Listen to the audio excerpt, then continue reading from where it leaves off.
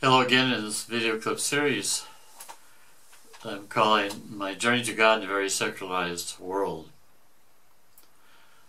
I would like to continue in this topic of this phrase that also I wrote an article on this, birds of a feather flock together, to help us open our eyes to the ones who are leading us astray, not leading us toward God, but away from God, and worse.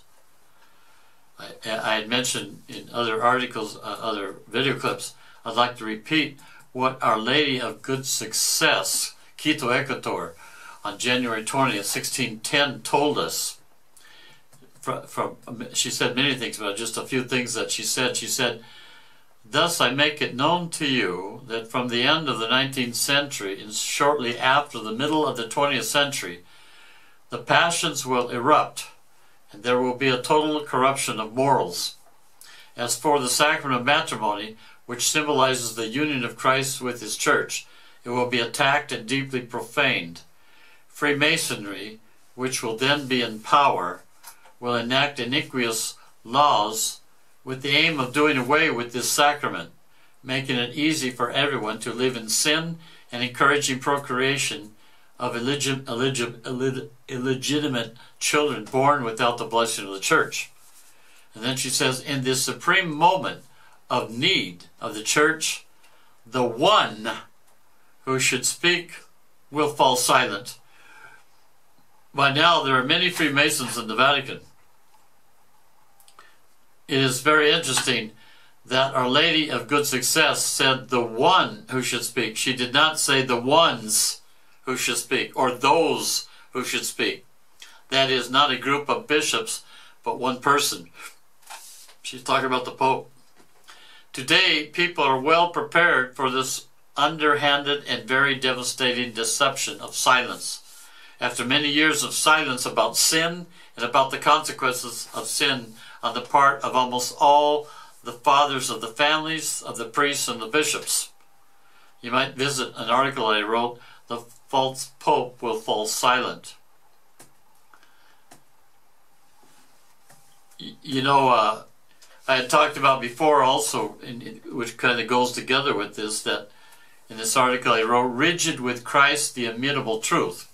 The great damage due to the camouflaged hypocrisy of Pope Francis." Because, as I wrote in that article, in a prepared speech to the bishops of Mozambique on September 7, 2019, Francis warned them against young, rigid priests. He said, "I would like to emphasize an attitude that I do not like, because it does not come from God," he says. Rigidity. He said, "Today it is fashionable to find rigid people." He added, "Young rigid priests who want to save with rigidity, I don't know, but they take this attitude of rigidity and sometimes, from the museum." He's criticizing, what are this? He's criticizing the priest and anybody else who remains faithful to the truth of God that does not change with the world, of being rigid, and no love. It's incredible how they reverse everything.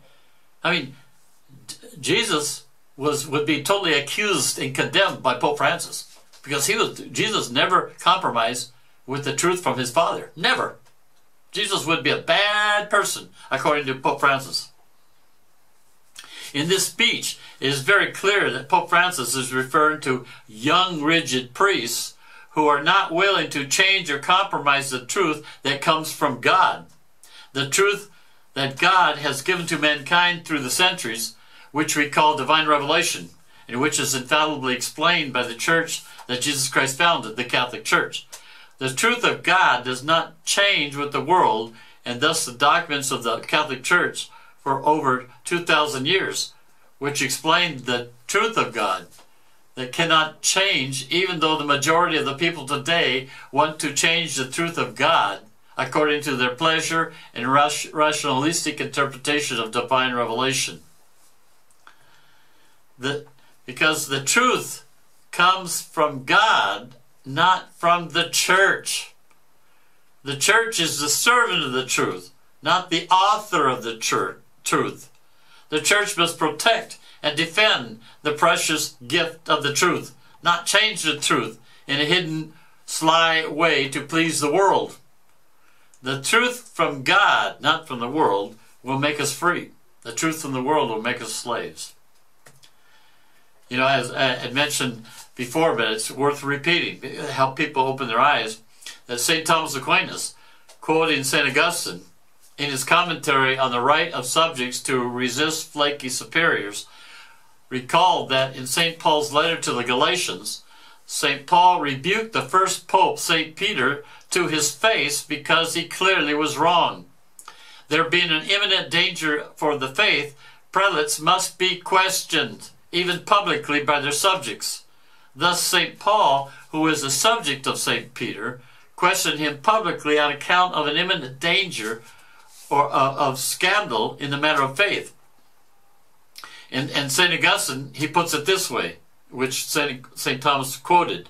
St. Peter himself gave the example to those who govern, so that if sometimes they stray from the right way, they will not reject a correction as unworthy, even if it comes from their subjects. You know, I put it in another way, you know, if you come to me and you say, Father Joe, I think what you said or wrote is not the right teaching of the church. If I believe then that the truth comes from God, not from me, and I have a little humility, I'll say, okay, let's talk.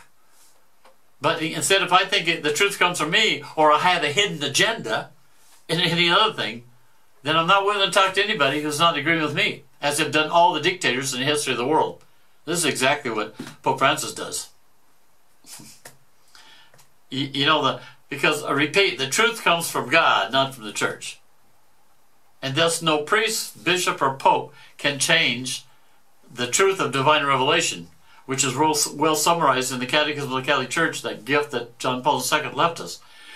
Simply put, this is precisely what several cardinals wrote in the Dubia, November 2016, and in the book Remaining in the Truth of Christ, Marriage and Communion in the Catholic Church, October 2014. And many other cardinals and bishops and Orthodox Catholic professors in the last 9 years. I want to repeat that book that they published in October 2014, they gave a copy of everyone at the Synod before Amoris Laetitia, and during the night it was taken out of the mailboxes and disappeared. These cardinals and bishops and professors who were not the ones that wrote these things, they were not offering their opinions as among many other human opinions, but rather they were doing what all the saints did and what St. Paul did 2,000 years ago. Why is there no longer dialogue in the last 13, 14 years with any cardinal or bishop or priest or professor who proclaims that we must remain faithful to the saving, authentic truth of Christ, which does not change with the world? Instead, these courageous men are silenced in various clever, hidden ways. Jesus said, the truth of God, the rock, not of the world, sand, will set you free. Jesus did not say, a pope or a bishop will set you free. Did God give us the 10 Commandments for our own good or for our harm? Do we trust God or do we trust ourselves? Do we want to spend eternity with God in peace, or with all those who want to command and make war with each other for all eternity? The choice is ours. You know, what will we say to Jesus, who is the truth, when we die? That we follow the unchanging truth of Jesus, will explained by his church, or that we follow the easier worldly false truth of the majority of people, or of the many important people in the church who do not remain faithful to the truth of divine revelation? For 2,000 years, Christians have understood from the words of Christ, well explained by the Catholic Church, that it is a grave mortal sin to have sex outside of marriage.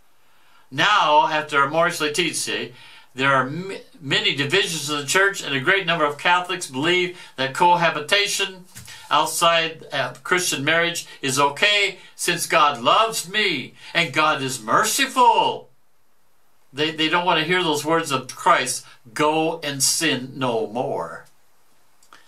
With this new concept of false mercy detached from divine truth and from conversion to the will of God, many believe that they no longer have to heed the first words of Christ, repent and believe in the gospel, or even the 10 Commandments, and they can delete from the traditional act of contrition, I firmly resolve with the help of thy grace to sin no more and to avoid the near occasion of sin. Jesus said, you will know them by their fruits. Jesus did not say you will know them by their leaves, which would be their nice words disguised as an angel of light. How many people have they don't want to make any distinctions so they can just live any way they would like to live? I end this video clip here. May God bless you and Mary guide you.